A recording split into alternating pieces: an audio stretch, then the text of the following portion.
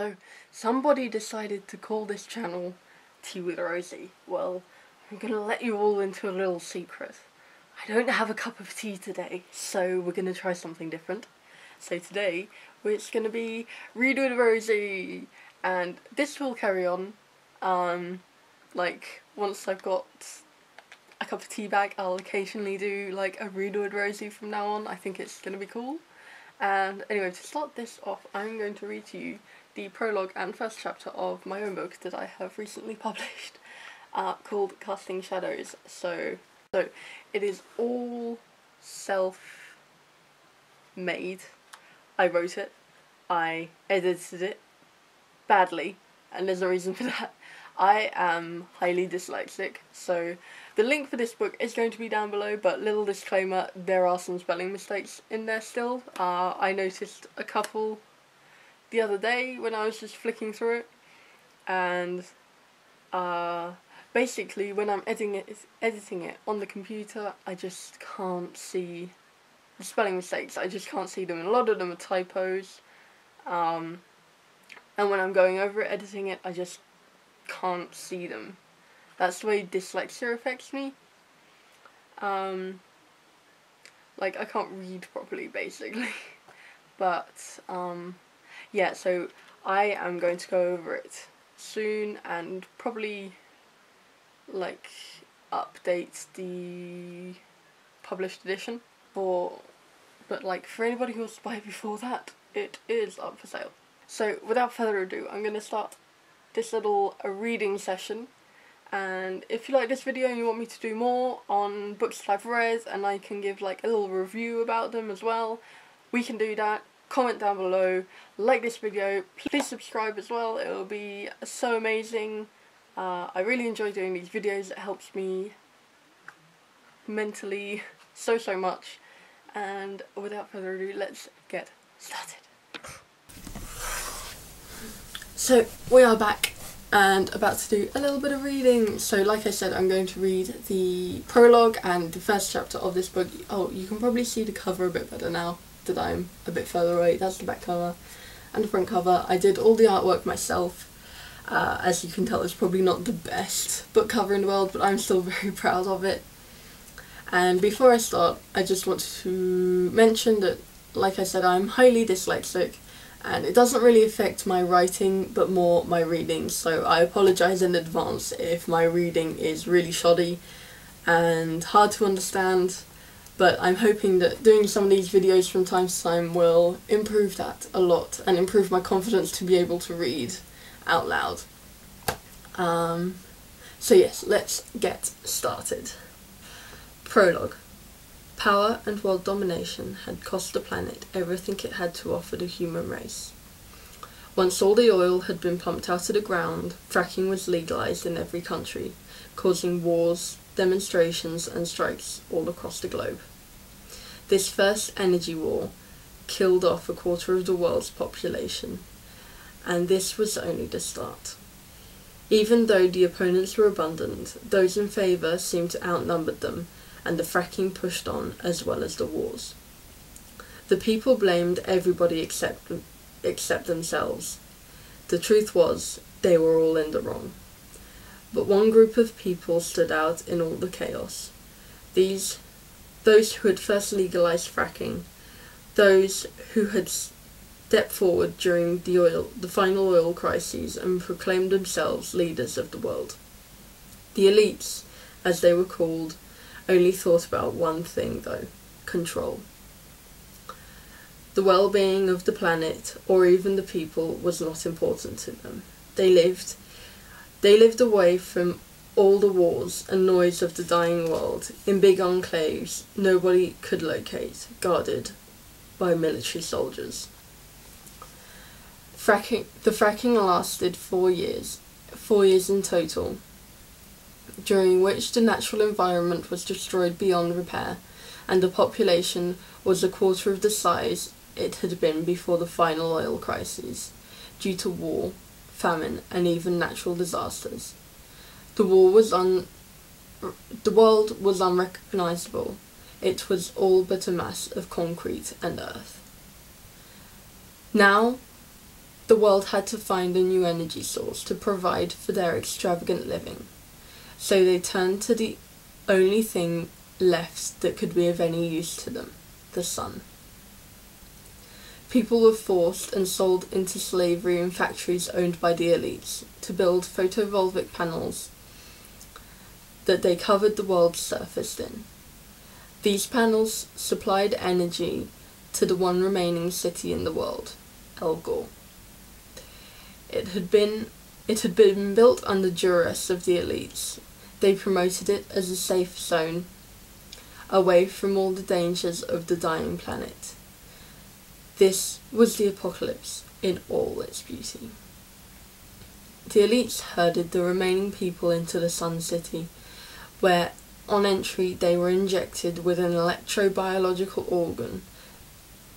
These were made to secrete a genetically modified neurotoxin that was supposed to calm you. The theory was that these implants came to life when people had bad thoughts, and that they would limit crimes. Unfortunately, the people soon realised that these organs weren't 100% effective, but more along the lines of 250%, and at the same time only 50%. They set to work even when you slept. Only these implants only worked on the conscious mind, so bad dreams triggered a secretion due to the body's reaction to the dreams. Only the neurotoxin had no effect on the source of this trigger because it was of the unconscious part of the brain. The man-made organ then went into hyperdrive, slowing the heart down more and more as it did so until the person died. On top of this, opponents to the system soon discovered that the deaths claimed to be down to faulty implants turned out to be murders. The elites had control over our lives. A push of a button and we were goners. My father had fought against the elites in many wars all over the world. Once El Gore had been established, he had no choice but to succumb to their authority, for the time being at least. He was 25 at the time. But by the time he was 38, it was time to fight once more. A resistance had formed, and the both of us had been able to escape the clutches of the elites to join them in the underground. I was 8 at the time, and unable to accompany my father to the battlefield. So he left me in our small new home alone with just a quilt and a huge amount of books. I had been terribly scared, and for days refused to sleep. It nearly turned me mad until the people of the underground came to me and helped me through these troublesome years. They brought me food and other supplies, and in exchange I tended as best I could to the wounded once I was slightly older. I think we all knew deep down that my father would not return from the fight, but that didn't make it any easier to accept. The revolution pushed on. The elites, in all their glory, forced children as young as 11 and 12 into intense military training to keep up with the resistance.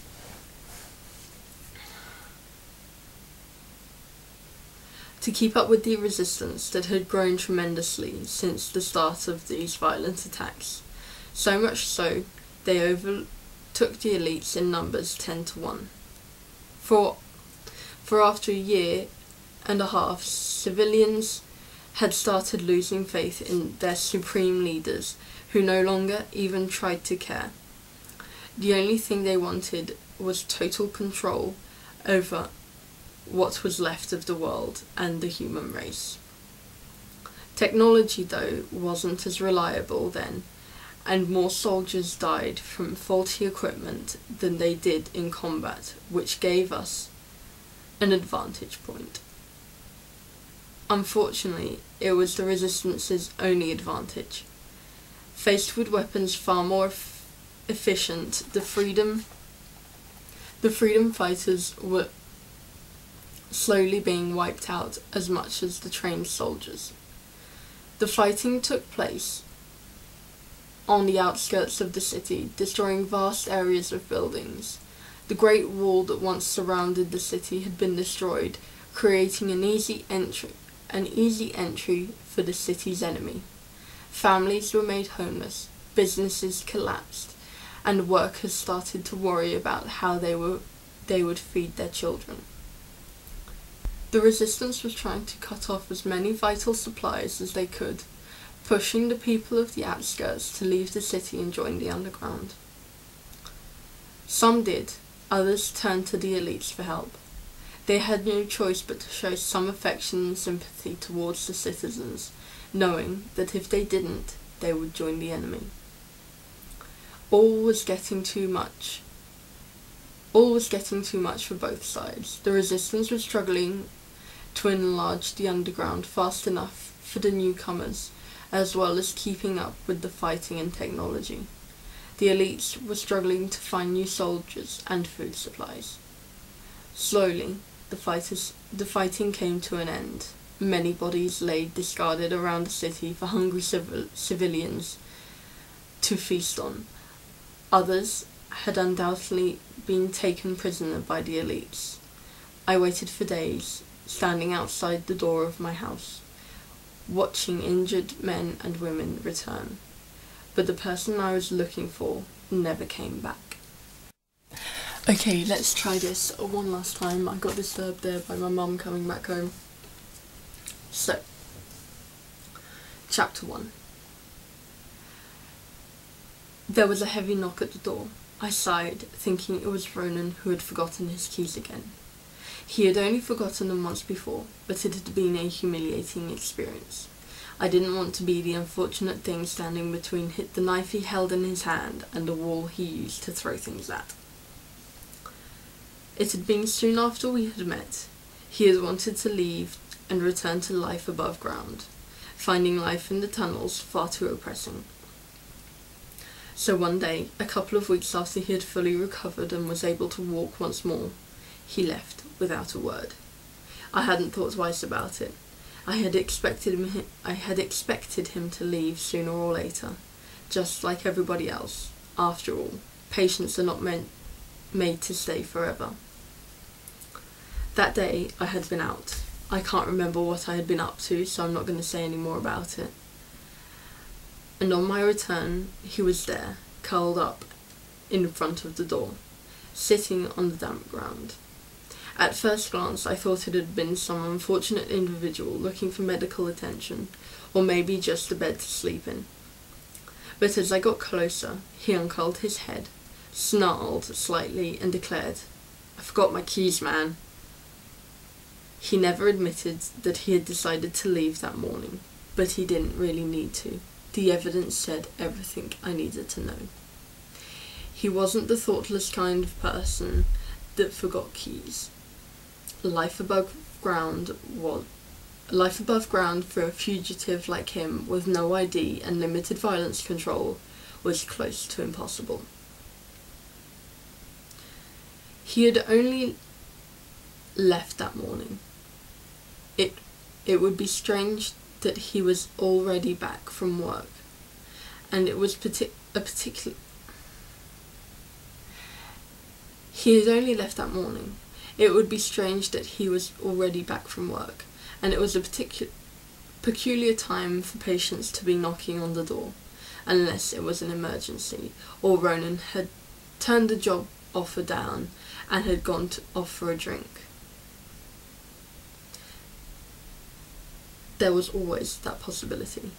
I slid out from between the tall, unstable bookshelves where I had been searching for a medical dictionary, and looked across at the hooks where our keys hung. There were no keys there. There were no keys there but mine.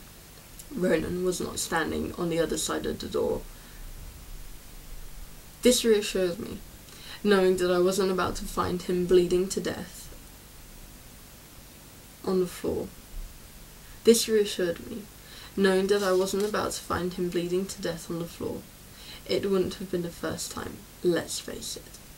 late night fights with some drunk sod who had nowhere to go, late night fights full stop, violent arguments with his boss. In fact, any number of things could lead to Ronan lying outside the front door, half dead. I climbed the stone steps that led to the entrance and went to open the big door with the great metal locks. A girl with long, fine white hair, wearing a blood-soaked dress, fell into my arms, just like a feather. I looked around to see if anybody was there, but no one was in sight. Only the distant sound of feet hitting the puddled underground floor hit my eardrums. Ronan. I quickly pulled her inside before anyone saw, because things like this were quickly spread about the underground, and were even more quickly mistold. I lay her on the small bed covered with a grey blanket in the corner of the room and examined her. The blood was pouring slowly out of a huge cut along her arm, with impressive bruising all around it. Some other minor injuries on her legs were visible under a layer of mud, but they were obviously just a result of being dragged across the ground. She was shivering excessively, which worried me slightly. It was lovely and warm in the house. I hurried to find my needle and some thread and a bowl of hot water. She was semi-conscious still, mumbling something I couldn't understand, but she would be dead in a minute for loss of blood if I didn't act fast. The cut had clearly nicked one of the main arteries, which is what was causing the excessive bleeding. It wasn't an easy job stitching her up.